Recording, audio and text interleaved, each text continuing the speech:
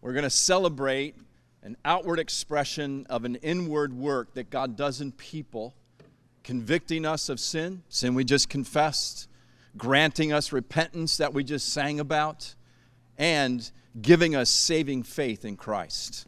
And every baptism we get to witness is a reminder of that saving inward work that the Spirit does as He points us to Christ and grants us salvation. So we're going to hear another testimony of that today. So I want to invite Yumeli Norton to come down. Let's welcome her.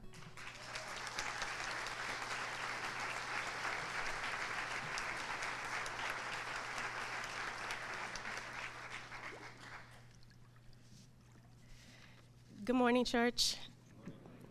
This is my story of surrender. I grew up in a home with loving parents and a Christian mother.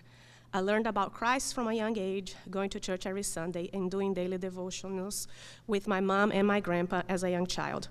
One of my aunts said that I loved devotional time so much that I would announce that it was time for our devotions and come in the room carrying my grandpa's Bible, which she said was as big as I was. I remember talking about Jesus with friends, but my love for Christ faded away in my teens and early adulthood. I became lukewarm in my faith, and being a Christian just meant going to church on Sundays, praying to God for things I needed or wanted, but living my life my own way. I was a person that liked to plan everything on my own and have control of my own life.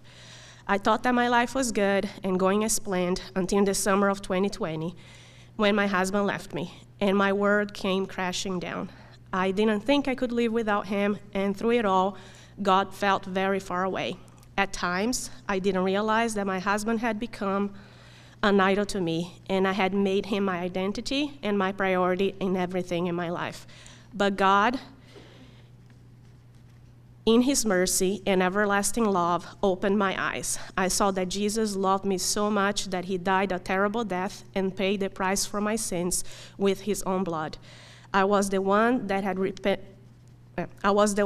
pushed God away, but in my lowest, He picked me up and gave me a new life. In early 2021, I repented and asked God to take control of my life. I asked Him to forgive me for all the years He was not the first in everything that I did, and I completely surrendered my life to Him. My identity is now in Christ, and God is the first in my life and my first love. Sorry, Mom and Dad.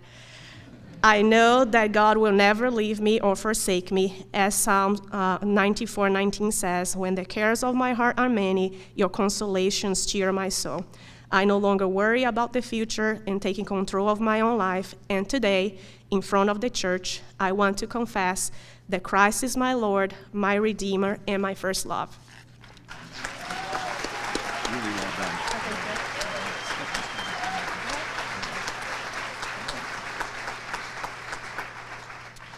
Yumeli, in light of your confession of faith, I now baptize you in the name of the Father, the Son, and the Holy Spirit.